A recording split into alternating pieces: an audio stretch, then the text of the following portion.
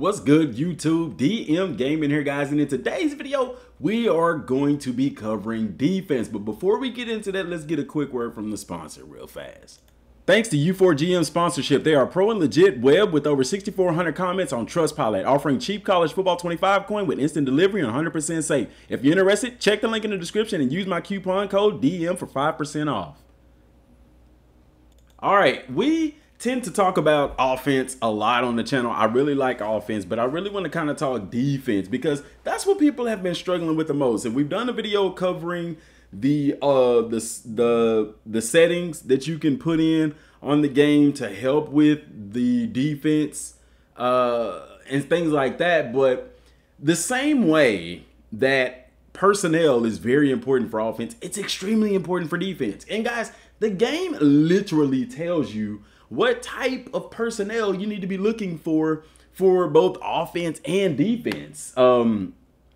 Like me, offensively, I like the veer and shoot. That's what I've been running. I have been stupid successful with it. And we even have testimonials from people who have switched to the veer and shoot. And when they got the GoDaddies, oh my gosh. Like the veer and shoot works to spread the defense out with wide alignments, with many receivers and a few tight ends and backs. It prioritizes a quick pace and creating tough decisions for the defense due to the amount of ground to cover and the speed at which plays are run. Up tempo. But anyway, you know, just a brief. But defense, guys, I was running a 4-2-5, all right? And I noticed that I didn't have very fast linemen. I was like, why the heck am I running a 4-2-5?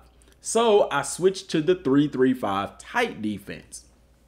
And the difference between a 3-3-5 and a 3-3-5 tight or a 3-3-5 stack is in tight, guys. I hate to say it. I love to say it, actually. We have done defensive breakdowns of the majority of these defensive playbooks. Okay, and I've talked about personnel in those. So go check out the playlist on the channel where we talk about all of that. So it's very similar. The 3-3-5 tight, your defensive ends are used more for run blocking. In your traditional 3-3-5 stack, it's more of attacking style defense, where if I have fast defensive ends, 3-3-5 stack is good. If they're not so fast, put them in tight. 3-3-5 tight. The reason why it puts them in a head up position over the tackles, and they're solely there for run support. Okay. The 3-3-5 tight is used for run support up the middle. It's used to force everything to the outside. So if I have faster linebackers and really good secondary backs, or if I have a plethora of secondary backs like me, my situation, when I was with Arkansas, I have switched to Texas Tech, by the way. We did win the national championship, but, you know, and I got my GoDaddies. But, you know, I'm currently running the 3-3-5 tight. That's what I brought over from Arkansas, but I may have to change that. You know what I'm saying? If you go through your depth chart and let's look at my defensive ends, I got some dogs at DN. Look at that, 88 speed, 87 acceleration. And then my starting right end, 88 overall, 82 speed, 81 acceleration. You know, you're starting to see that's speed. Okay, I can run the tight because even in tight, I can widen them out. I go to my defensive tackles. I have speed at the defensive tackle position. Okay, so now the question is, okay, I got speed up front. I also have depth up front. I can run a 4-2-5. I can run a 4-man front. I can run a 3-man front. You got heavy rotation. So if those guys get tired, you got depth coming in. The question is, what are my linebackers looking like? Yeah, and I know you're looking at it. How you at Texas Tech, 91 overall. Guys, I think I'm in year like 10 of this dynasty. This ain't the one with SMU. This is just my play around dynasty. I wanted to play around as a coach, and I'm balling. But anyway, my linebackers, they have speed. My starters do anyway. My right outside is a 94 overall. I got depth at the overall position, but notice there's not much speed from the backups. Okay, my middle linebacker, 85 overall, 85 speed. My backup middle linebacker, 91 speed, 92 acceleration. He is a true freshman, by the way, 5-star recruit. Whoop, whoop.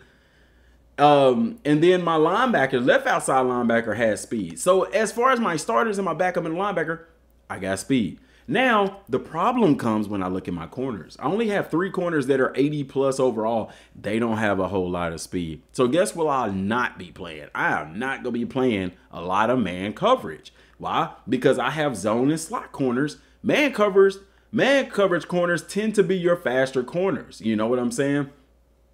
And then my free safety, however, I got speed at the free safety position. 96, 92, 91, 88, and that's borderline, but we can work with that. And also I have depth at the safety position. So where I ran a 3-3-5 stack, a 3-3-5 tight at Arkansas, because I have depth at the safety position, it would benefit me, and I have speed at the safety position. Okay, look at that strong safety speed, 92.89. I almost started the true freshman. Okay, he was a 5-star recruit as well, killing it. He's gonna be a dog. But because I have that depth and speed at the safety positions, it would benefit me to actually change my scheme from the 3-3-5 tight back to the 4-2-5. The reason why, because the 3-3-5 tight, okay, that 5 is secondary backs, okay? 3 linebackers, okay, and 5 secondary backs. But because I have so much depth at the D line, okay, it may benefit me. Now you may say, okay, why you don't run a 4-2-6? Because then all of that talent I got at linebacker and D line, I'm literally taking it off the field, and I'm putting more secondary guys on the field. While they are talented overall, I would have to play a lot of zone concept. I don't want to do that. I need to use those big guys up front and create as much pressure as possible, because if you're going to be playing a zone passing game, you are going to need pressure to be put on the quarterback. Even with man is a little bit different because they're following men everywhere. If I had speed, I would definitely go with more of a man play style. But because I lack that speed at the cornerback position, I'm going to go more zone. And if we can create pressure, that's going to force bad throws. Interceptions is on the way. You get what I'm saying? So a 3-2-6, which is similar to your dime formation, but it's not dime. The personnel is different. It tells you here. The 3-2-6 takes the 3-4 adjustment of swapping a defensive lineman for a linebacker and takes it even further by adding 2 extra defensive backs to the mix instead. Okay, so where you have a 3-4, 3 down linemen, 4 linebackers, okay, it keeps the 3 linemen, but it takes away 2 linebackers and adds 2 defensive backs. So now I have 6 defensive backs on the field. All right, it's made to stop passing. Now I have good overall depth, but like I said, the strength of my defensive personnel is in my defensive linemen and my middle linebackers. Okay, I need to get them on the field. All right, and then play zone in the background, create as much chaos up front. A multiple defense, it literally has multiple fronts. You have a 5-2 front, which would be beneficial. Okay, but I don't know. I could run a 5-2. Multiple defense may be good for me. I could run a 4-3. Nickel would be good. I would have 4 secondary backs. I would bring in a nickel back who would also be like your slot corner. I could run dime. I could run 3-4.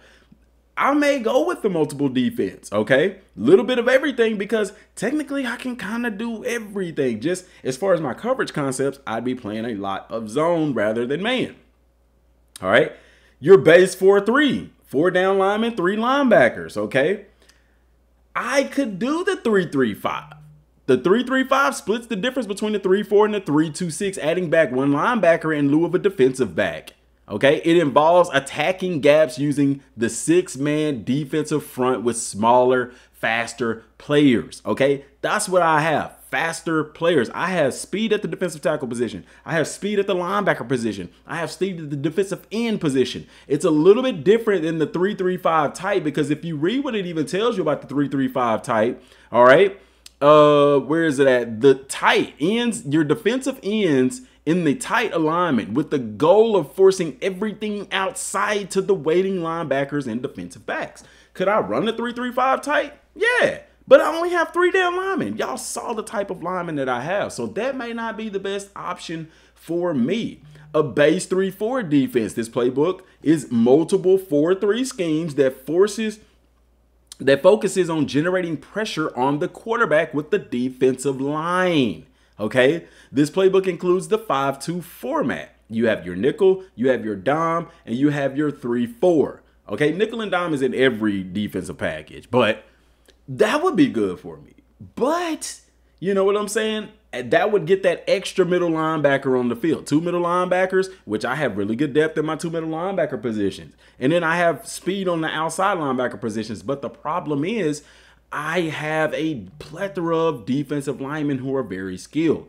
Okay? The 4-2-5 could work. But once again, I'm taking those linebackers off. I have depth at the linebacker position, but to be honest with you, the depth is at the front, okay? The 4-2-5, the linebackers and defensive backs especially need to be versatile players able to play run and pass. When you have zone coverage corners, they tend to be better at tackling and playing the run, and they can play the pass because they're zone coverage corners. Does that make sense? So the 4-2-5 would be a good use for me because I would have those guys up front. I have good depth, and my strongest portion of my defense is the D-line. I need to utilize that, and I can afford to have, because my strong safety and my free safeties have speed. My cornerbacks do not. Okay, I wouldn't play them in a bunch of man. I would run a bunch of zone coverage. Okay, a 4-3 multiple, kind of same situation. This would actually be more beneficial because I have 4 very solid linebackers and with speed, 4 fast linebackers. That would be very beneficial for me to even run a 4-3 scheme, okay? A 3-4 multiple defense. That would even be beneficial. Why? Because that 4-4 defense right there. Yes, the 4-4. I would get all 4 of my best linebackers. I would get all 4 of my best D linemen, and I would only have, yes, 3 guys in the secondary, a corner, 2 corners in the safety, but the benefit of that is they good at zone. I can play zone coverage all day behind that. You know what I'm saying? That's fine because the strength of my defense is up front. All right. So my base would probably be out of a 4-4. I could go to a 4-3. I can go to a nickel even. Okay. And I can even run dime.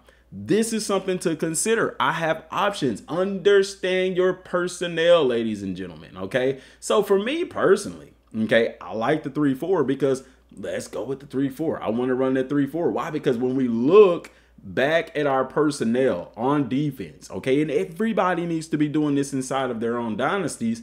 When I look at the personnel I have, defensive line up front, look at those overalls. Those are good. The thing about it is there's speed in the starters. Not so much speed in the backups, but that's fine. 80 speed for a end, that's fast, okay? 80 speed. Or 70-something speed, 81, 84 acceleration for a defensive tackle is moving. Okay, so if I'm in a 4-man front, I'm going to have 2 defensive tackles. These 2 defensive tackles are going to be on the field.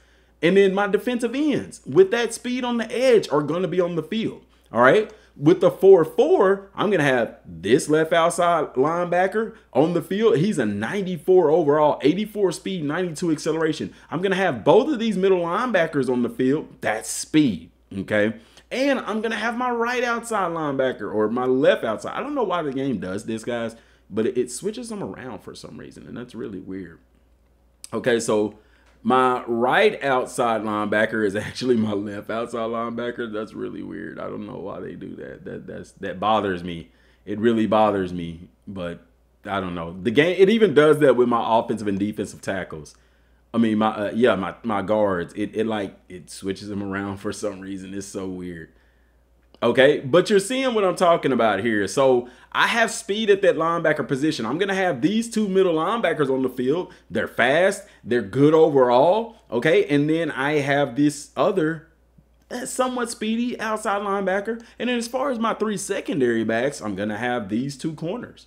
Okay. This corner isn't just terribly slow, but he's still considered his own corner because his overall speed is not that high.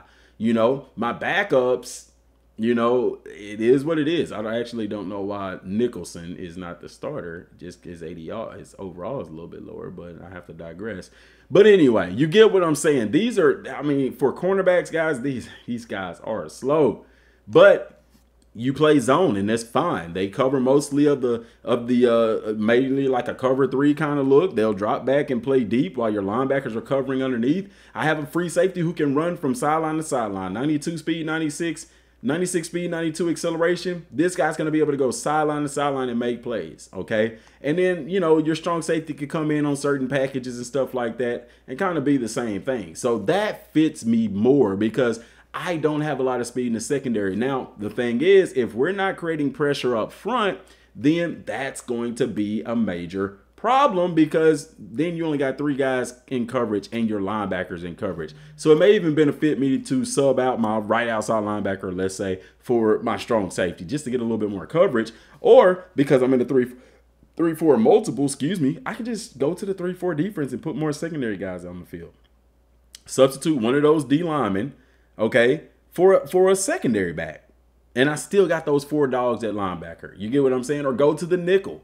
Same situation. So that's why I like this defense. But understand your defensive personnel. 3-3-5 tight puts your defensive ends head up on the tackles. They're not wide. They're not there for a pass rush. They're there to stop the run. And I'm going to tell you, if you have some bigger, stronger guys, they're going to get penetration just because them being head up. You also have a defensive tackle in a zero technique or head up on the center. That is big. People don't understand how important or how gaps affect the scheme. You might think, hey, in a 3-man front, you know, against, you know, unbalanced set or something like that, you're not going to get much penetration. Yes, you do, because just by being head up on the center, you force those guards to make a choice. Do they double team with the center? That frees up a linebacker coming through, or that frees up the defensive end coming through, you know, or do they go up on the linebackers? Then it's one-on-one on the D line and you're going to win that battle. You get what I'm saying? So understand the difference between the 3-3-5 and the 3-3-5 tight. They are 2 different sort of defenses because the 3-3-5 tight puts the defensive ends standard in a set position. Now, you can widen them manually, but by default, they're going to be head up, okay? The 3-2-6 is similar to the dime defense, but it's not built the same way. It's not the same personnel per se.